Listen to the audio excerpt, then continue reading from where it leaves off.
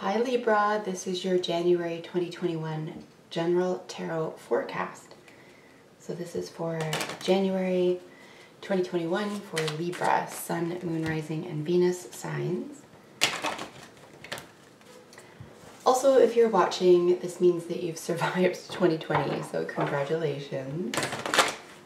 It's been a wild ride. What is in store for Libra, Sun, Moon, Rising, Venus for January 2021? Messages for Libra, Sun, Moon, Rising, Venus. All right. So we have two majors. We have a Pisces ruled Hanged Man and a Scorpio ruled Death. These are actually really good omens for the end of a stalemate, a sacrifice, surrender, or release from something that will stand to be transformative here. The transformation of a person or a personality through a sacrifice, surrender or release. It'll be interesting to see if it shows up in your video. Holy smokes, guys. Look, in your reading, rather.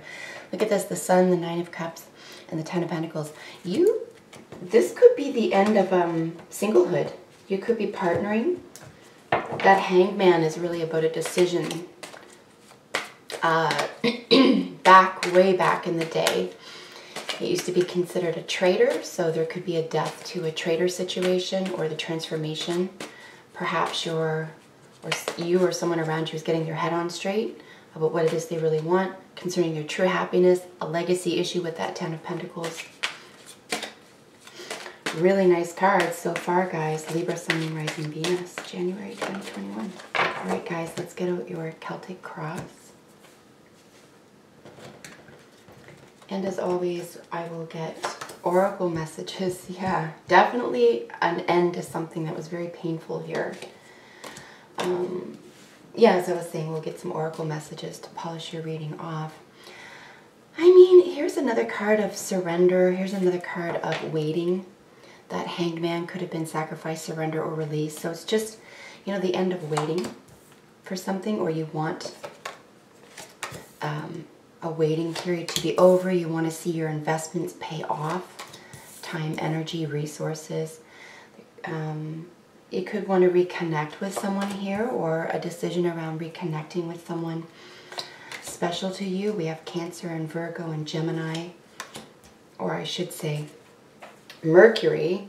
Well, no, Gemini rules the lovers. I guess the Mercury rules the Magician. So we definitely have Gemini, Virgo, Cancer, lots of Cancer energy here. We have some Leo energy back here. Wow, and Aquarius energy. Look at that. Bottom of the deck, Ace of Cups. Guys, if this is a love reading for you, love, romance, partnership of any kind here, this is an enormous omen, like a very, very beautiful omen for a very happy reconnection after a period of, you know, waiting or stalemate, or you or someone else making a decision to reconnect here. But something around a choice having to do with your heart, a big, big decision based in the heart, is going to lead to a reunion where you can finally move on. Friendships, partnerships, business, whatever this is for you, right? It's a general reading, so use these messages as you see fit. But really gorgeous all the same. Look at that, Ace of Cups. This is a blessing. This is an offer of love, an offer of peace. This is purity. This is happy, stable relationships. We saw that Ten of Pentacles jump out, that Nine of Cups jump out. So January could be a really gorgeous partnership, celebration, reunion, love, you know, and you know, what you love, right? It doesn't have to be a person. This could be business. This could be travel. This could be inspiration, right? It could be spirituality. So whatever you're focusing on, it looks extremely positive for the month, let me tell you. And we have this ending. This is where we want to see. We want to see the situation as the Ten of Swords. We want to see an ending to something here. Something that was painful. And I'm going to suggest here, this is what's covering it or crossing it, is the Seven of Pentacles. So definitely an end to waiting, an end to what am I going to get from, you know, out of this, or When am I going to see returns on how much I've invested here? So yeah, I see something coming through for you after probably a troublesome period. Maybe you just didn't think something was going to work out. You could have been even worried about it here as well, Libra. But definitely, you know, the Ten of Swords is overkill. So it was just, you know, waiting too much. Maybe you were waiting for someone else to say something, make the first move. Someone could have been incommunicado, not communicating. Or you weren't with them, or you just weren't communicating, you know, from the heart maybe. Could be dealing easily with a Virgo or Cancer individual or earth or water sign in general, Libra. And you could have, you know, earth and say water in your own chart as well. And if that's the case, then you know that to be true. This is definitely your energy that you're bringing into this. So at the foundation is the Queen of Cups here. This is Cancer energy. So again, we see Cancer twice here. Cancer rules the 4th house. This is the home. You could be moving home. You could be celebrating a victorious move around a home. Well, we saw that 10 of Pentacles. This could be purchasing a home or being, you know, gifted something here as well. Something could have been gifted to you, provided to you. We saw at the very beginning that Hanged Man with the Death card here as well. So if this is, say, a legal wills or estates matter for you, something could easily be settled for you in the month of January. That's for darn sure here, guys. And if that's the case, congratulations, because I feel like it was just daunting, taking forever. But yeah, here in the foundation, really nice psychic, you know, calm, sweet, gentle, compassionate energy. Here crowning you or coming towards you is, you know, this wisdom. This is the man on the mountain, right? You know, this is your inner wisdom. And maybe you're becoming wiser about your sense of compassion, your psychic abilities, you know, your home front. And this could be in relation to a mother-child as well. Cancer is maternal, technically a maternal sign. So there could be, you know, you're parenting yourself here in a very wise way. Your own mother or you as a mother are coming through in a very wise way. You've learned a lot here. Or you're learning a lot through the practice of mothering, the practice of caring for someone or compassion itself. But really gorgeous energy here, guys, for real. These are two really, not only compassionate signs. I'm talking about, you know, 4th house Cancer, 6th house Virgo. This is work, service, health, and habits, okay? And this is your emotional receptivity. So I think that you could be leveling up just in your own emotional world as well, just becoming wiser about how maybe to react to things. How to use your intuition, how to become more perceptive and receptive for good things coming your way. We do see this, you know, overtly strong energy over here. And I think this could just be about you applying your gifts and talents to your surroundings. Because it does come after this really intense Wands energy here. So I really feel as well that you could just be coming into your own this month. You could just be feeling more confident with yourself, more, feeling more capable, and wise and assured, knowing that even if you don't know the answer or know exactly what to do next, you're okay with that. And that's a pleasure, okay? That's a relief. And it's not like you'll never know, but there's this sense of just being able to say, you know what, I don't know, I'm gonna look into that. Or I don't have the answer right now, but that's a good question. Or let me get back to you. You know, that sort of takes away from this sense of all or nothing, like you have to know everything or else you just can't show up type thing. So yeah, in the recent past, we have this really big decision here. Usually when I see this lovers, we're looking at, you know, that 6, we're looking at that balance, that decision made with the heart, right? And then your near future is the 3 of Cups. So heart-based decisions will lead to a reunion, a connection based in the heart. This is, you know, old friendships, reconnection. literal reunions. Could actually be a party or a celebration here as well, possibly with a Gemini individual, or third house, right? Third house is your immediate family and short-term travel, study, topical study. It's not in-depth study. Here's where you would apply, you know, practical study here with your Virgo energy. But you know, you could have learned a lot here, and you're going to start applying it here. So these are really gorgeous energies, guys.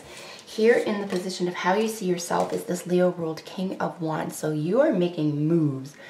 Also want to mention as well that the King of Wands sits opposite or mirroring in this column. It's opposite on the zodiac wheel, Aquarius ruled star energy. So, you know, Libra, if you're looking for the spotlight this month, you're going to be thrust into it. You're going to feel confident, cool, and collected in it.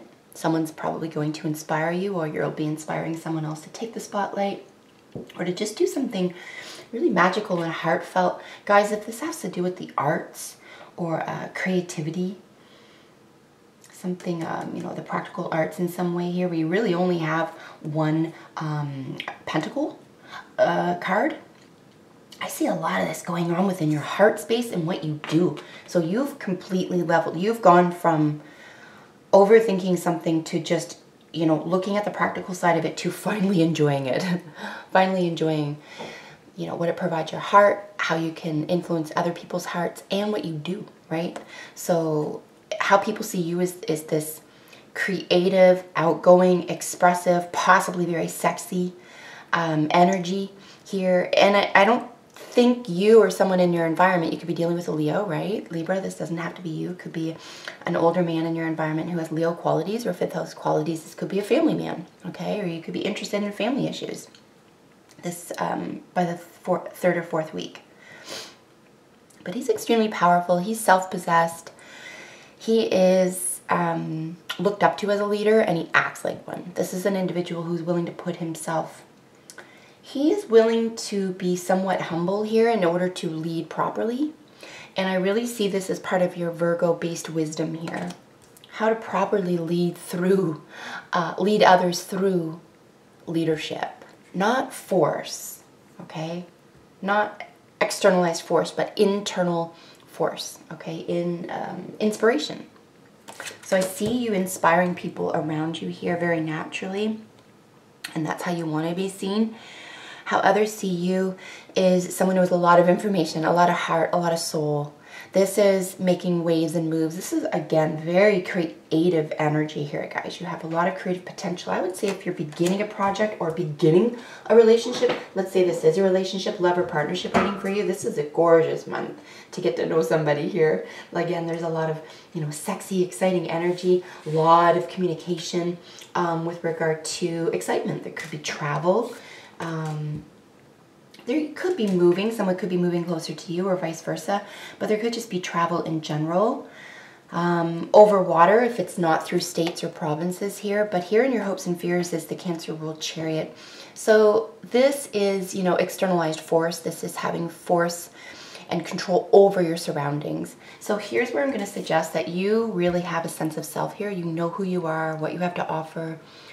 There's a great deal of confidence here. And here's where I see you finally feeling confident and capable in this position of exerting it, okay, naturally and fairly. And you could do it in a motherly way. You could do it in a very nurturing way. And people around you or a person around you, or you could be dealing with a Cancer individual and they're making you feel very confident in being yourself and exerting a lot of, you know, passionate energy here.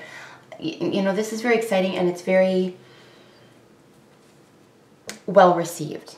Okay, this person is going to appreciate how you conduct yourself in your environment. So this is really nice here, guys. And then your advice card is the Star.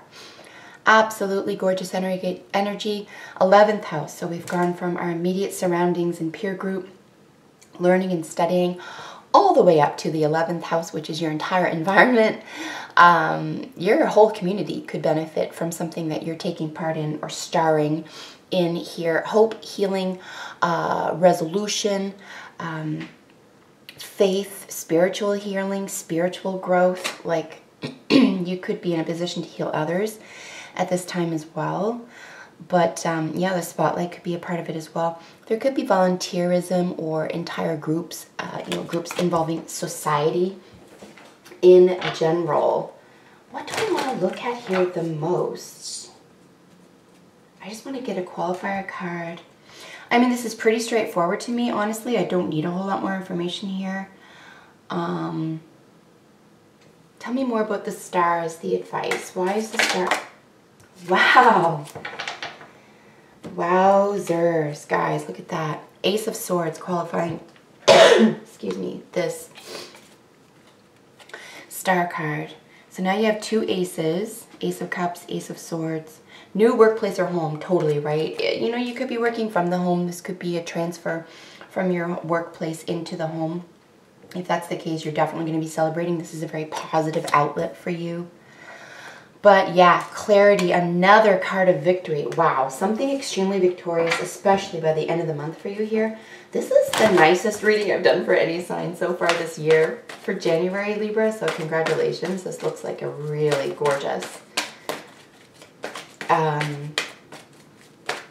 you know, in every facet of your life, mentally, spiritually, emotionally, even financially. Like I said, if there was an investment here, if you're hearing back about an investment, something that you were waiting on, something that was just like, oh God, when will this end? You know, that type of thing.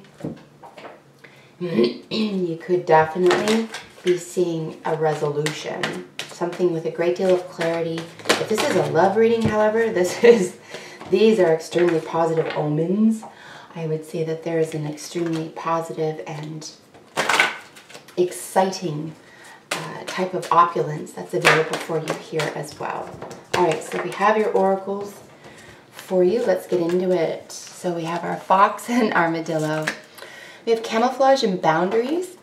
I would just say, you know, be yourself. Don't do whatever you have to do to fit in. Be wise about your emotional world. Be wise about what you share. Have strong boundaries about what it is you'll share now or what you'll share later. I think that you'll intuit what to share now or what to do with information you're given now. Like I said, a reunion situation with a Cancer individual could be extremely likely here, or Gemini individual.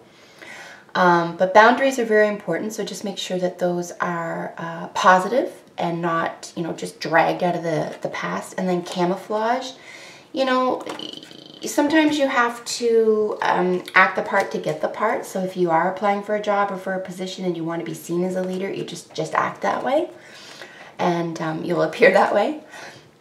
And then I find that you'll grow into those roles as well. So we have go the distance and then chop wood. Yeah, you want to get busy here. You want to get busy, get rid of what doesn't work for you any longer. That's it, right? Just get rid of what doesn't work for you. Sweep something away. Sweep away the bad energy. We have some nice, strong Virgo energy here as well with the Hermit. So I would just say, you know, just look at habits at this juncture, you know, and get rid of unnecessary habits, particularly ones that are emotional or reactionary.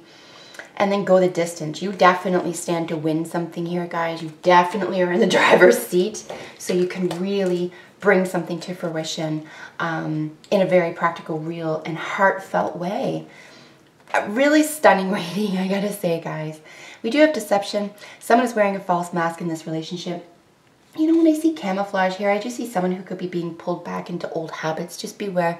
What you're saying and doing is, you know, here and now. Okay, and you're not overprotecting yourself. I do see deception as a card that could just be all on your own. This doesn't have to be someone in your environment being deceptive to you. This, you know, just be honest with yourself when I see deception here. Just be really honest with yourself, okay? Here. And then healing. Yeah, 100%. Clarity. There is a clear mental victory, and it will heal, and it will provide hope. And it is astounding. It awakens intellectual or even emotional passion in you. This is exciting. Libra, if you have a second, please comment below and let me know what's going on for you, because these messages are absolutely stunning. So I really am curious what's going on. And if this resonated with you guys, please like, share, and subscribe. Watch your moon and rising signs for a nice overall picture for the month for you, and I'll see you in the next video for your sign. Bye for now, Libra.